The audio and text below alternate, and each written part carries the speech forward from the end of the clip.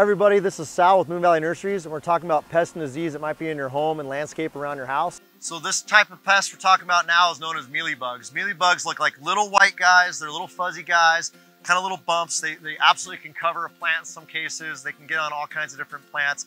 They'll get on the branches, they'll get on the leaves, they'll even get on the trunks of plants.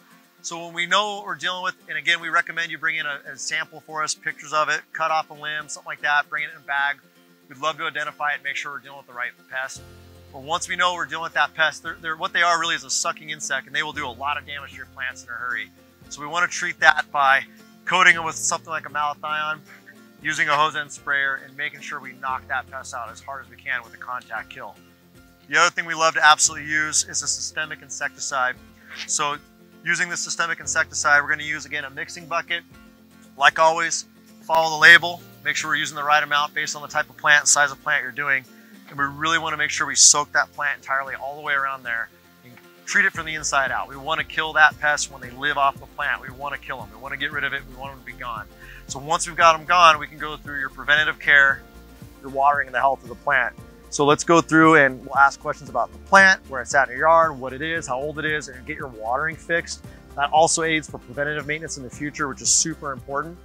And last but not least, we really need to make sure your plant's getting fertilized. A lot of times when they've gone into your yard and your landscape around your house, they've done enough damage where it's kind of injured the plant to a degree. We want to push that growth off. We want to push new growth along. So we're going to use stuff like moon juice. It's really a great shock to the system for the roots, for the plant itself, kind of brings some life back into it. And then moon dust. Moon dust is really meant to push new growth, new blooms, as well as a little bit of roots. But we really want to put those two together and get your plant going. And now we want to talk again, kind of that preventative maintenance for the following season, the following year maybe. Really watch your watering. Come see a nursery pro. We've got amazing watering guides. We can see if it's an old plant, new plant, give you the best advice possible. The other thing, again, we're going to go through and make sure we're fertilizing with the right product at the right time of year. So come see us so we can identify what it's on and make sure we're treating it the right way for you. But if you guys ever encounter this pest or anything else in your yard, you have any questions, or you just want to walk through this amazing nursery, we've got a great place, guys. Come and see us. We're glad to see you.